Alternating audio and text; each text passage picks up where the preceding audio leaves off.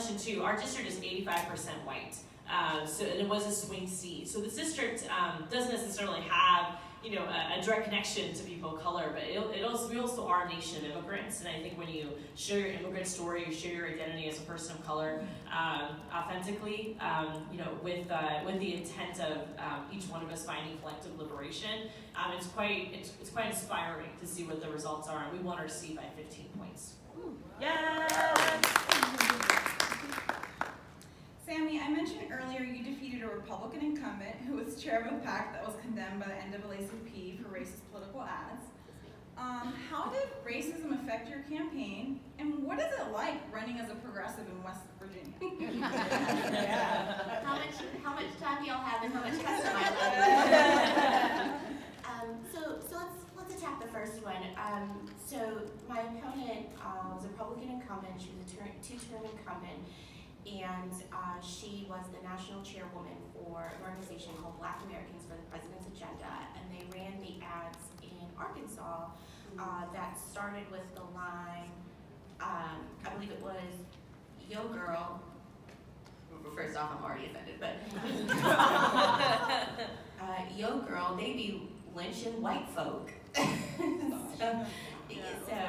And that transgressed into Democrats are the racists in this particular campaign, and of course the independent expenditure that went out for his name was French Hill. Even he denounced the ad. That's how disgusting this thing was. So when that ad hit, this is also on the tails of quite a bit that had happened in the district. And the very first attack that I had actually gotten, and we alluded to it in the bio, I had protested against a Confederate plaque, a Confederate monument that was in my hometown. It was on the Judicial Building, which at my core, I feel that justice should be blind, and what other way can you really lift up that marginalized communities are not getting a fair shake than slapping it on the side of a judicial building. So I go in that day for the hearing to speak. I brought 200 of my friends, but I was shouted down. And of course, when I wouldn't shut up or sit down, there was someone that shouted from the back to tase me. They said, "Tase her." And within the hour, there was a mass email that went out, and of course, you know, folks got it back to me, and it referred to me as hysterical radical Sammy Brown. And at that point, I knew, regardless of anything else that was going to happen, that's not indicative of the leadership that should be happening in any sort of governance, but especially in my hometown, in my home state. So folks were like, Sammy, are you upset? Are you okay? And I was like, no, y'all, they just launched my campaign. Let's do this. Yeah, that's a great story. Yeah. Let's do it. Let's do this. After that, though, we had a pocket of time between that occurrence and then the primary, which was in May. And at the time, I was uncontested in the primary, so I'm not one to really sit back on my laurels. I was organizing during that time. I was getting ready. And the first hit came from the state GOP. The ad, the digital ad, and then I guess the Facebook post referred to me as a racist. It said Sammy Brown and the racist campaign that she's running, ... Now, mind you, this was based off of some comment that a follower had said, and I really pushed back on my opponent, totally blown out of context, but the reality is they just accused an interracial female of racism. And I didn't have to clap back, although I was ready. I didn't have to, because the community is the one that came in and said, Sammy's father is black. Sammy's been a member of this community. Sammy is an interracial female. Explain to me where racism would have occurred. And even though my community definitely had my back on this, what they didn't realize is this is a type of implicit bias. This is a type of bigotry to say that I'm less than because I'm not as black as.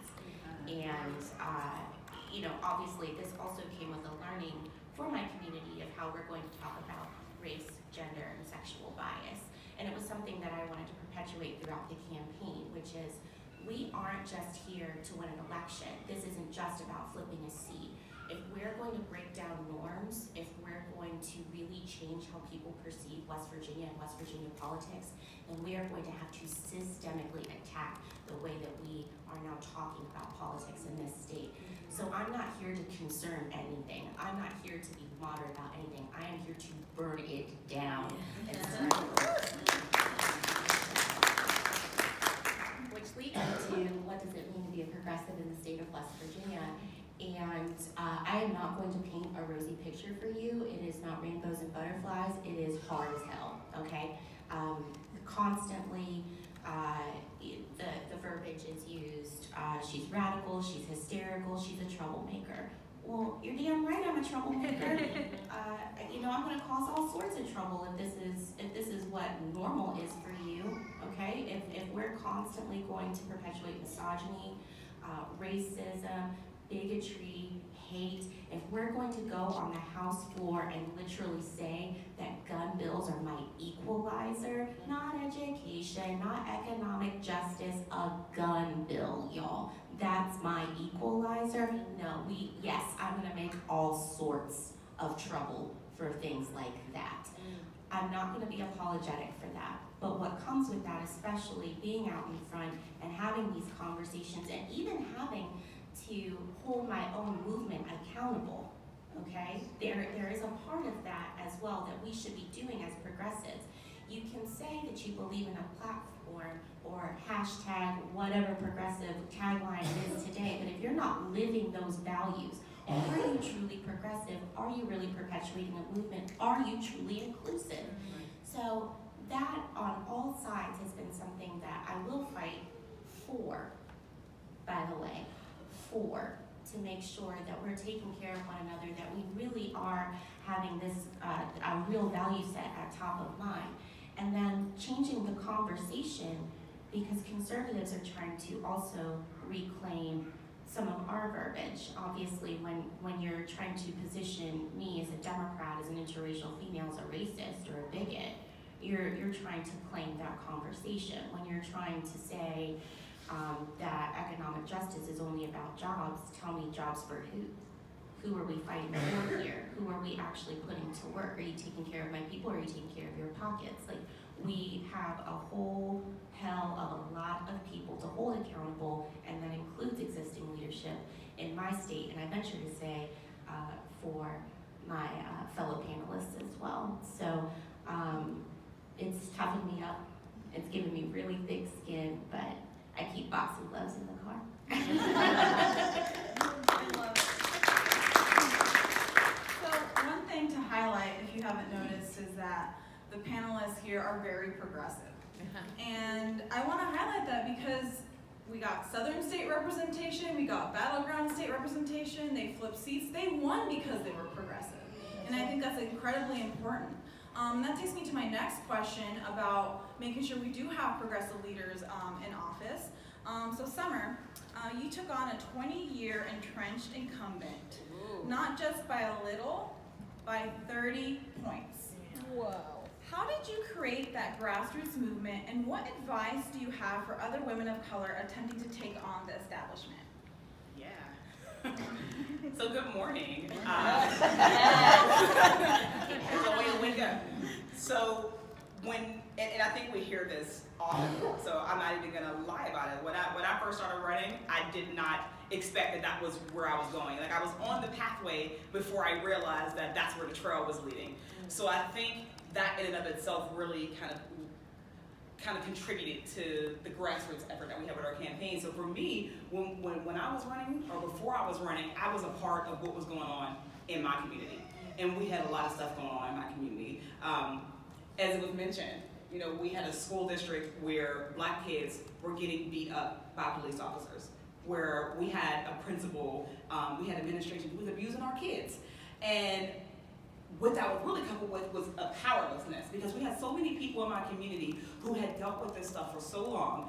They have seen administration after administration. Their communities have been the same, whether it's been Donald Trump or Bill Clinton or Reagan or whoever. They've seen their communities, whether it's one borough council president or one mayor or the next, and they've seen their school district go from okay to bad to it's out of control now.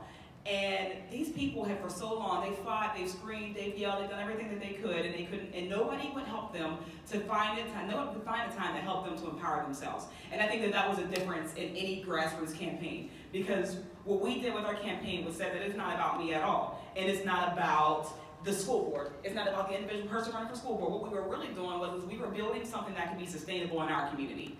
So when I decided to go and run for state rep, I didn't even know the guy I was running against. I had met him once in a meeting where we were talking about the school district because they saw us coming. And when they saw us coming, they were like, okay, now it's time to sit with us. That was the first time I'd ever met my rep, and he had been in office for 20 years. So when we decided to run those school board races, we had 3 weeks to do something. In 3 weeks, we were going to run a writing campaign, you know, build name recognition. And in those 3 weeks, we were able, because we organized, because we took the time to educate people, because we took the time to include everyday folks, we were able to get almost 1,000 people to come out and write in the names of the women who were running for office.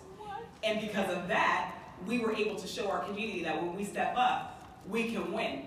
So by the time it came to my campaign, we had already laid the groundwork. We were already ready to move forward. So when I ran my race, it was really just about being intentional. It was already mentioned, be yourself. I had decided that I was running as me, I was gonna sound like me, I was gonna look like me, so if that meant that I was putting these box braids in, that meant that I was going to use the language that I use with my people, I knew that I can go to my people and use the language that we have to use. And people didn't question that, because people in our communities, it is not just mine, but people all over our nation are looking for people to represent them, who are them, who come from them. People are realizing that we don't have to just settle for, you know, the suit. We don't have to settle for the image of what we think a politician is. People are starting to learn that if we're gonna have representative government, then there's space for you. So our grassroots campaign was built around that. We were super intentional in taking time. We knew that we had to educate folks. What does the State House even do? How do you build a campaign? You know, what does your money go to? If you're gonna donate, if I'm gonna go to poor people of color in my community and say, I need you to donate to me, and they had never donated or contributed to a political campaign, we had to tell them what their money was going to get them. We had to show them how that was going to impact them in their lives, but also how investing in our politics can transform our community. Because when you look at rich communities, they invest in their politics. So our campaign was first and foremost about teaching communities that had never been anything but, or expected to be anything but consumers of politics, that we could be producers of our own politics. So we looked at it that way as a campaign. And when we said that we were going to go, and when we started, we ran the whole race as if we were winning that race. And we did that so convincingly that even people in my community who had tried stuff before, they had been beat down, and they were like, you know what, you can't win in a 75% white district. We were like, no, we are winning this race, and you may come with us, or you may stay behind. But we're going there anyways, and I hope that you're going to come. So grassroots building is all about intentionality. It's all about meeting people where they are. It's all about respect. It's all about including them. It's all about making a home for people, you know, who had felt like in traditional campaigns there was no space for them. So what was the second part about how do women of color or people of color do this? How do you? What advice do you have for other women of color attempting to take on the establishment? That part. Do it. Do it. That's what it is. It's to do it. It's to say that, you know what, I have something to offer. My identity, my experiences, my perspective alone offers me and provides me a space right here. And if you can't recognize that, then you have to realize that those people aren't for you. If somebody can't understand your power or doesn't respect your power, then you shouldn't pander to them anyways. So for people of color trying to get into politics, you have to go against the establishment. You're either the establishment or you're going through the establishment. And you need to choose which one of those you want to be. Girlfriend, go ahead and drop your mic. Drop your mic. But you also have to recognize that there is so much more power in the people who are behind you if you just wake them up and if you take the time. Yeah. So my advice to people who are trying to go up against the establishment is don't cut corners.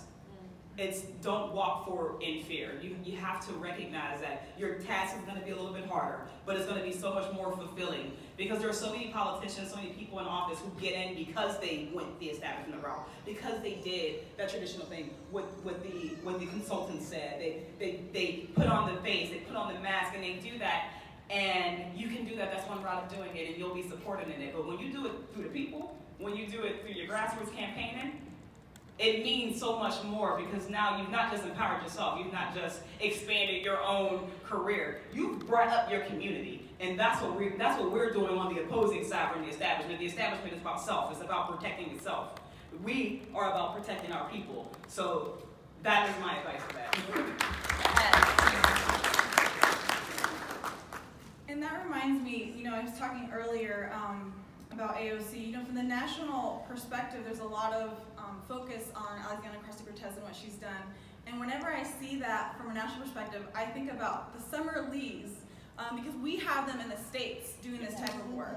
And the Summer Lees and all of the people on this panel, and that gives hope, in this Trump world, when it's tough to, sometimes every single day, knowing that there's people like this and that we can do our part to help them win. So we have this power is just so great. So my next question is for Alora. You are among the youngest Latinas elected in the country. Did you face challenges in your race due to your age?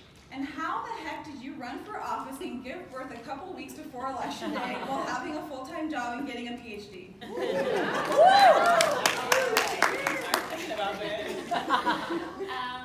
So I would say the first question about my age, it's pretty interesting. I don't know if your mic's up. You might just have to lean forward. Oh, you might have to lean forward. So in terms of my age, I would say that yes, there was a challenge with that initially and subtly throughout my campaign. Something that I didn't expect, because I'm the type of person that doesn't ever believe in a box, and I just think, if you have a dream, you should go for it and just pretend like it's gonna happen, just like what you were saying.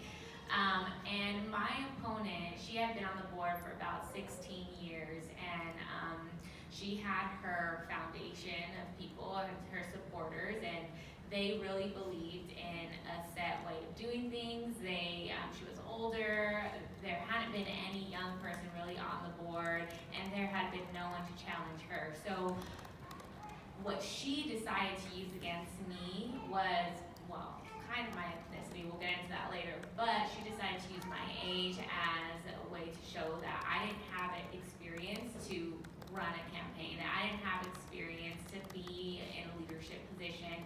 And the way I found out was I was invited to speak at an event. I was super excited, this was my first event, like really just, doughy-eyed. I went in and it was all of her supporters, and it was her, and basically after I gave my pitch, she attacked me as well as her supporters very verbally, and it was borderline harassment about my inexperience, how I couldn't use the race card to get me elected, that wasn't important, and I needed to wait my turn. And I'm gonna be honest, I went in my car after and I cried, and I was like, what am I doing right now? I'm, 7 months pregnant right now, I'm getting my doctorate, I'm working full time, is this the right thing for me to do? But I thought to myself again, what type of example do I want to lead for my son? I want him to know that no matter what, you don't quit, especially when it's challenging, especially when you're afraid, because we need to be a community that stands together in the midst of fear and do the things that we feel are impossible, especially when people are telling us we can't do it. And I've always preached that, even when I was a teacher. I used to be a teacher, and how could I give that message to my former students if I wasn't willing to go through it myself? So I picked myself right back up, and I decided to go to another event that she was hosting, and I picked the same speech again, and I decided to use my age as a benefit to connect to my voters. And I was really surprised when I owned my age, when I owned that I was pregnant, when I owned that I was pregnant and not married. I connected with a lot of people. I was really surprised with the support that I had. The teachers were, I ended up getting an endorsement by the teachers union, and historically they never give endorsements. So that was a huge win for us. And then, you know, the support just came coming in once I decided to be myself.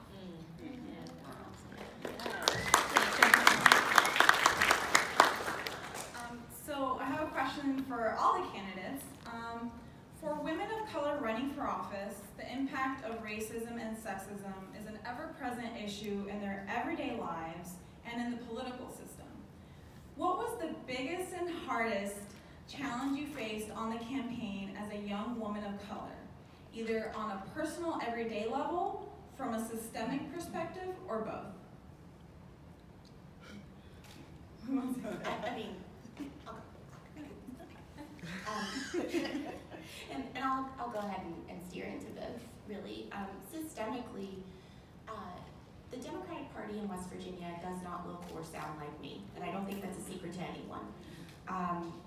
And at first, you know, as much as folks liked me and they're like, oh, she has this great personality, or whatever the case may be, it was never that she has legitimate purpose. It's never that she could truly lead. It's never that she was going to build this really amazing campaign.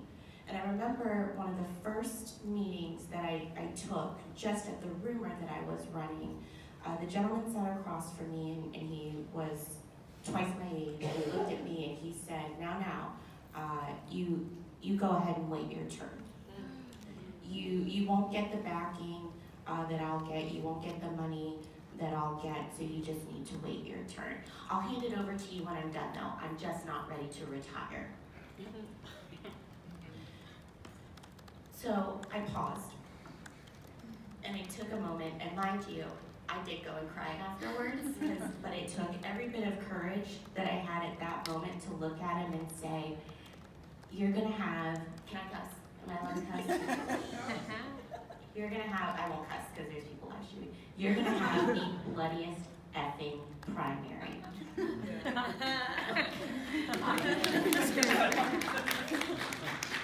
And he didn't file, by the way.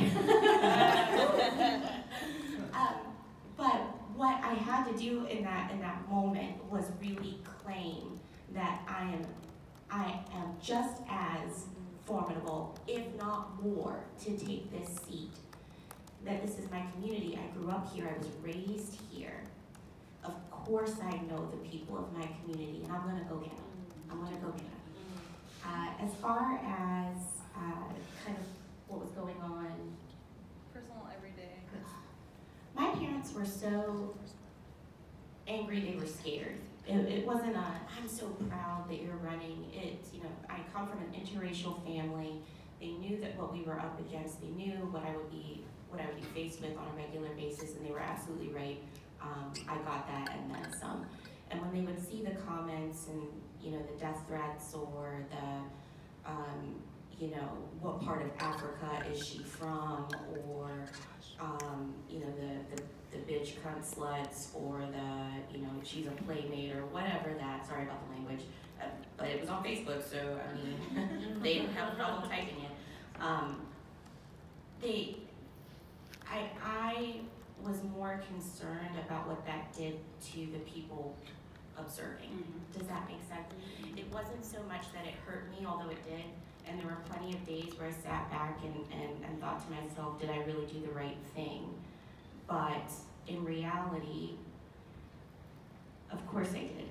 Of course, putting myself out there and showing other folks that this can be done, that you as a woman, you as a young woman, you as a young woman of color, not coming from means, I grew up on the, you know, the wrong side of town, that of course that you can take your place and win, not just by a little bit, by a lot, by knocking thousands of doors, getting through your clothes, sitting at people's kitchen tables, and having conversations that matter to them. The fact that folks felt seen for that moment in time, and hopefully, you know, I've done that as a representative to continue to lift up their voice, but to claim that was inherently important. And so all of that filtered feedback and the ugliness, it's temporary and it's ongoing, to be frank. But you see this and you endure it, but the only way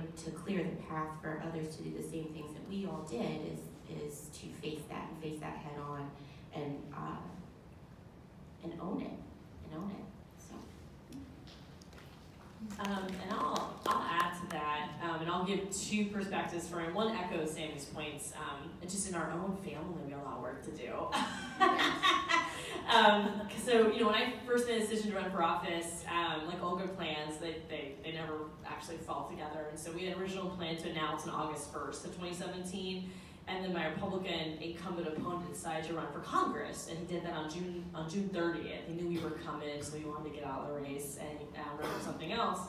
So we pulled everything up, and we announced on July 3rd of 2017. And when that happened, there was no time to kind of like get the party's blessings. You know what I mean? Like, we didn't talk to the Democratic Party. I'd been a member of the local party. I was a DC board member for 3 years. Like, I to your point, you know the local folks, right? But in Tallahassee, folks were really just leading with judgment. I mean, they were making comments like, "Oh, she'll never raise $40,000. The mayor will never endorse her. She doesn't know business. How's she going to win?" Because the assumption to that point was the Democrat who could win this seat would have to fit a certain vision of what a winner looks like, and that was someone who is white, male, tall, name ID, just kind of fits that like political look, right? And here I come in, like, brown skin, long hair, like doing my thing, and trying to redefine what a winner looks like. And sure enough, that first month we raised $50,000. We earned the mayor, and thank you. We earned the mayor's endorsement in September of 2017, and have just rock and roll since then.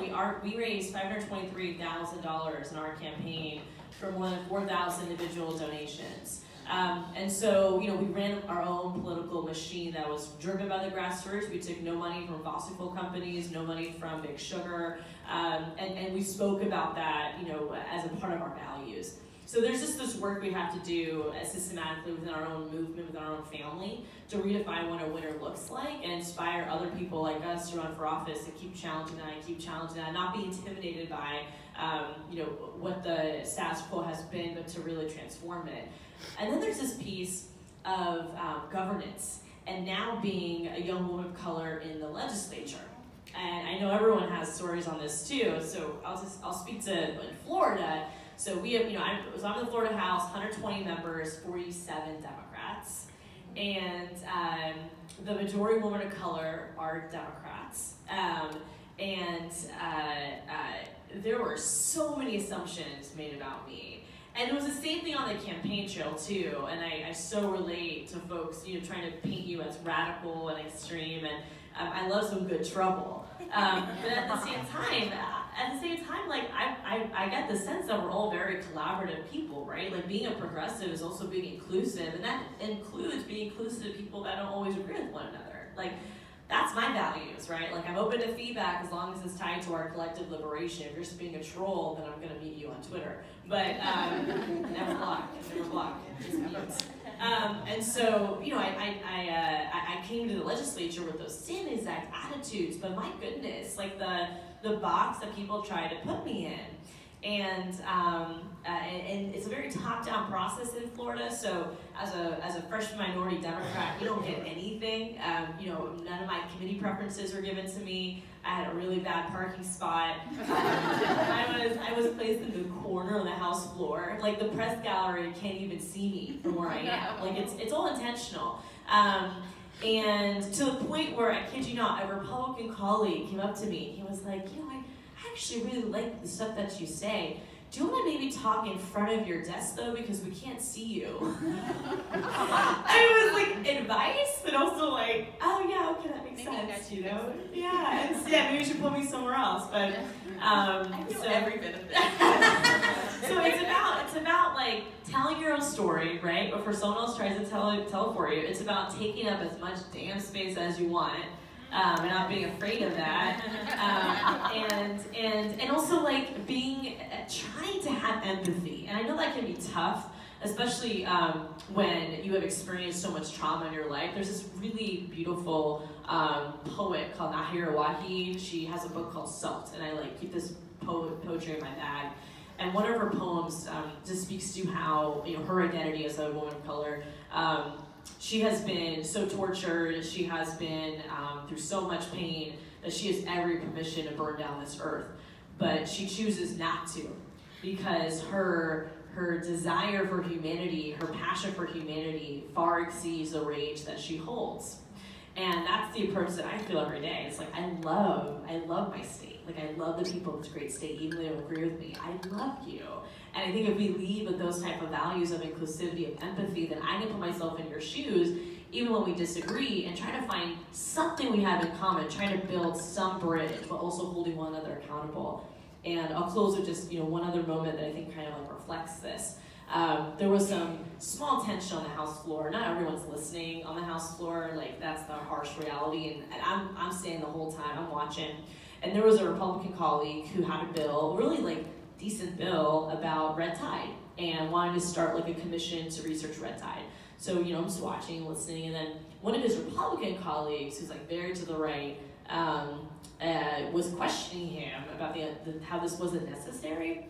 So I was like, all right, let me give this guy like some backup. So I just put my mic up and I was like asking him easy questions to lift up why that bill was important. Unplanned. I was just like, this is a good idea. Like, he should get, you know, the credit for it.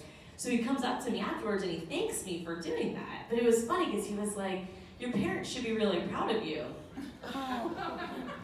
My mom passed away when I was 13, which I talk about all the time. So it's like part of my personal identity. It's part of the pain that I hold. So first of all, that's a little triggering, right? Because it's like, are you not listening to when I talk on the floor? Because most folks know about this story.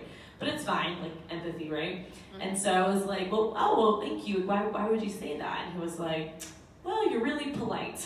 I'm thinking like, when was I not ever polite? You know, but again, it speaks to this assumption about, because I am young, brown, in a Democrat in the legislature, there's an assumption that I'm going to be combative, I'm not going to be someone you like to talk to, and many folks automatically label me as the Florida AOC, which, oh my God, that West Virginia. Right? That's a compliment. Like, that's a compliment. But it depends who's giving it to you, right? When Democrats say it, it's usually a positive. When Republicans say it, it's their way of dismissing you, right? Because they don't take AOC seriously. And I tell folks all the time, it's actually AVE.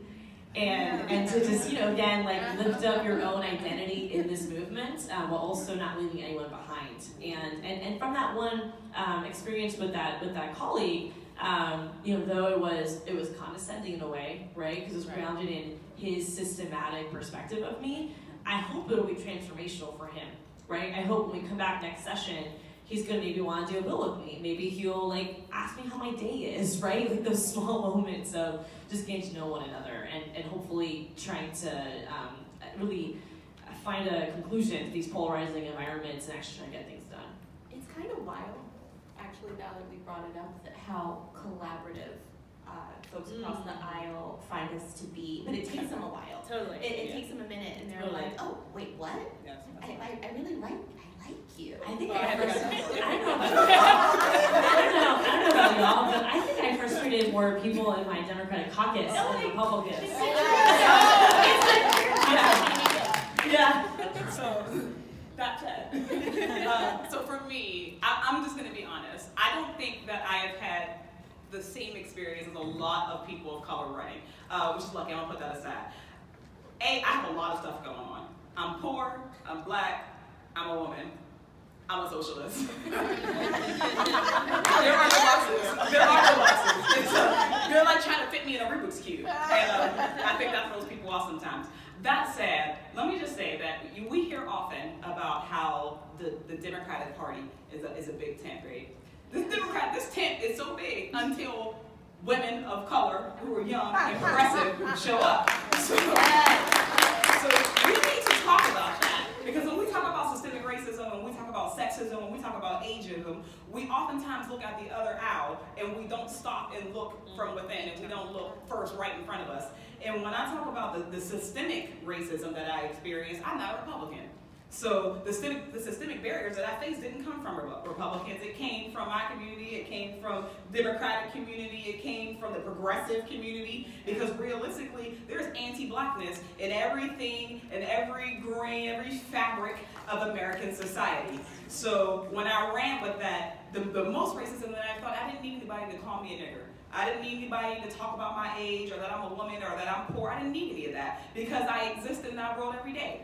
Because I have to carry racism around with me everywhere I go. So every day that I'm running a campaign, I have to remember that I carry on my shoulder my whole community and that I'm also standing on the shoulder of people who came before me. So for me, I weaponized, and I don't have any shame in saying that. Yes, I weaponized my race, my gender, my identity, because those are the things that make me. Because those are the things that make me who I am, that make me worthy of standing here on this panel or being at the State House. So before anybody could ever use that against me, I made sure that they knew that this is what makes me the candidate for the people right now.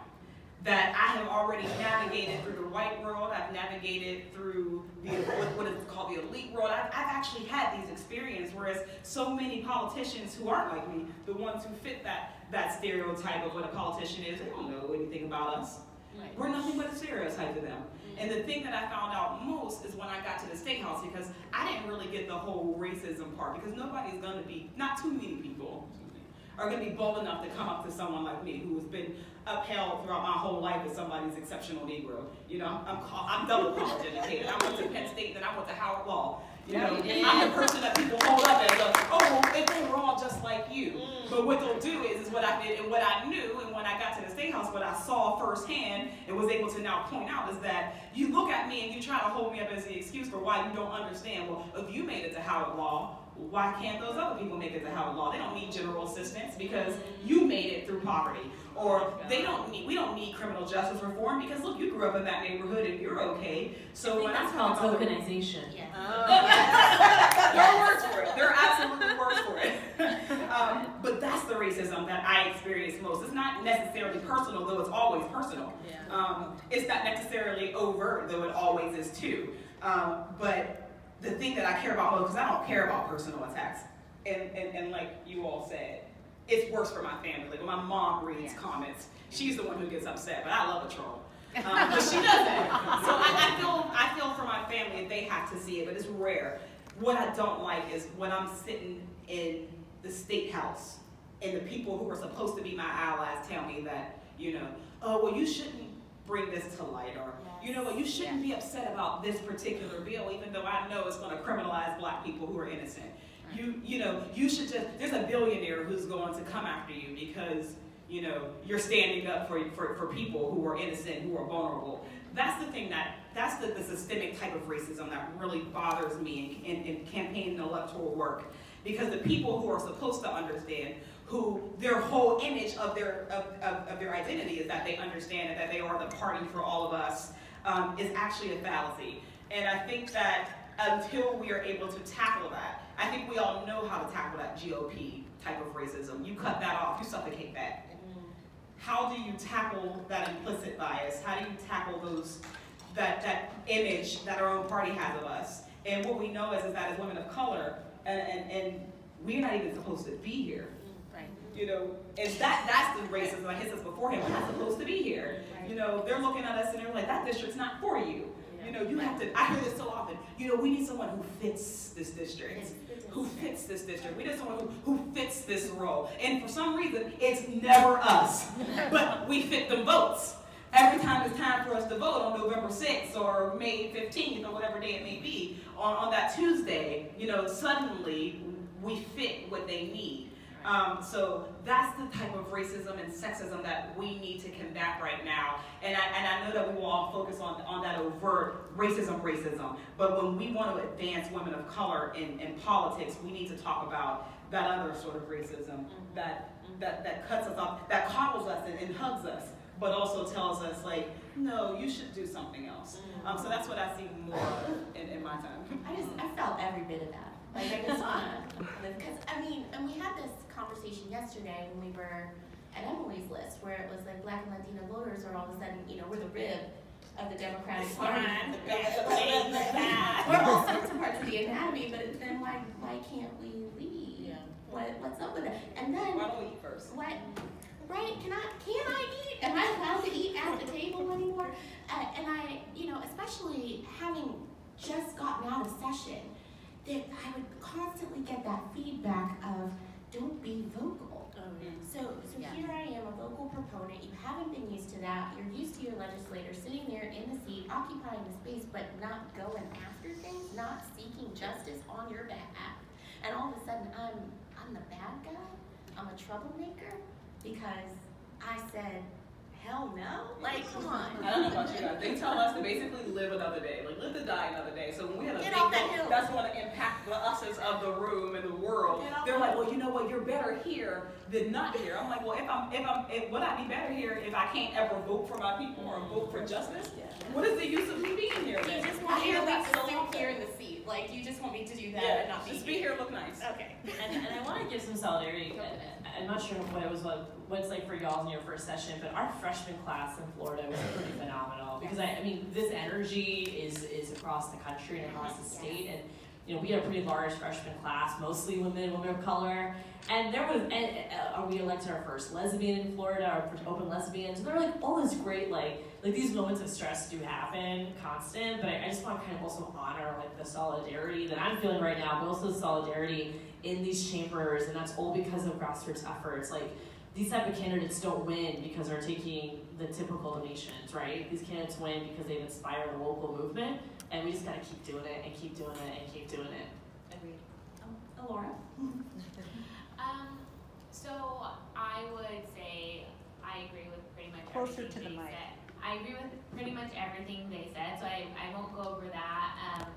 What I'll focus on is the fact that I really had to make myself relevant. First, I am a pretty shy person, which is weird because I do everything that puts me in the So the first obstacle really is just getting past your self-doubt and doing something that is scary. So I really just always tell people when you're in a good mood, make that really hard decision because once you make it, you can't go back. And so staying relevant, there was an opportunity for me to run for a higher office, but my background is in education, and I, being a former teacher, really understood the impact and weight that your local school board has directly on the students. And I wanted to see immediate change versus a change that would take longer to implement, and so I intentionally made the decision to run for a school board. I'm the type of person that acts as though I, in the campaign, was running for president, though, because I had to make sure that everything that I did was emphasized and elevated, because within my party, as you guys spoke to, people weren't batting an eye towards me. They weren't giving me recognition. They weren't including me, and it took me having to put myself out there for people to actually start listening. And I did so that I was being invited to the table after a few months of really, attending meetings, making myself known, emphasizing why school board really actually did matter.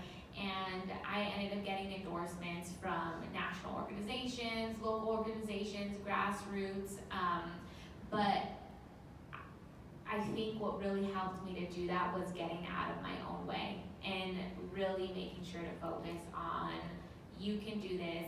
This community hasn't had anyone of color who has represented it in decades. These children deserve to have a role model. This is not about you. This is not about the fact that school board doesn't seem relevant. These kids need you. And so I would just say, even if something doesn't seem to be flashy, doesn't seem to be, possible, if you're passionate about it, you should really go after that. You mentioned earlier that ethnicity, that you were kind of attacked for that in your campaign. Can you talk a little about that? Yeah, so early on, one of the biggest things that I focused on was, it is astounding that there has been no representation and our district is over 90% students of color. And, you know, I gave my reasons why. And constantly from my opponents and people sitting on the board, their supporters, I would hear it directly through social media, but it was a constant message that race doesn't matter. These kids are doing just fine. We're Democrats. We're, you know, looking out for their best interests. We're not harming them. And and there was one comment that a woman said, well, we did have 2 Mexican school board members, you know, in 1960 something. And I was like, oh, well, really, it's 2019, and it doesn't matter if you've had 2 school board members. They need 2 school board members every single year or more. We need to make sure that our school board represents our students and our families.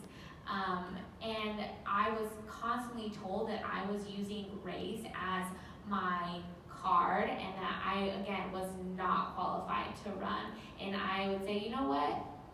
Race is not my card. I am Mexican, and I'm going to use my story, and being Mexican is part of my story. And so it wasn't a card that I was pulling out. And so I had to continuously combat that, which I laughed at pretty much, because these were supposed to be friendly faces, people who were Democrats, people who were progressive, and they were trying to shut me down because I would constantly talk about my ethnicity and how that was important for students of color. Thank you. And I'm just thinking about that in the context of Arizona and like so many things that have happened there with both immigration, obviously. Oh, Yeah, you just have to wait. okay. Hello? Hello? Yeah. Okay. Well, thank you, and we ran out of time. And of course, we wish we could talk so much with this incredible panel. The fact that we're all in the same room is so amazing. And I just want to, as to wrap this up, do a couple of quick shout outs. So my team, Rachel and Keela, who worked really hard on this. Marge Baker, who's our executive